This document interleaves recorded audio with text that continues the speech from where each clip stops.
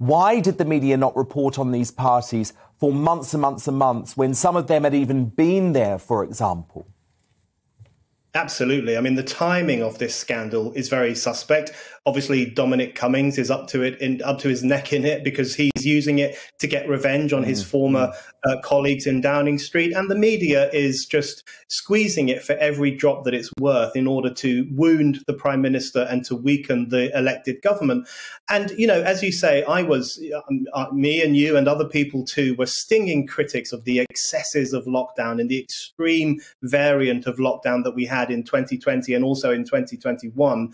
And Boris should be held to account for those lockdowns, for the clampdown on civil liberties, for the economic damage that was done, for the impact on mental health and physical health as a result of closing down society. He needs to answer for those things. But I think at the moment, what's happening is we're obsessing over the rule breakers rather than the rules themselves. The problem was not that some people broke the rules. The problem is not even that the Prime Minister may have broken the rules. The problem is the rules. Why did we put up with this kind of legislation that restricted everyday life? That's what we need to talk about.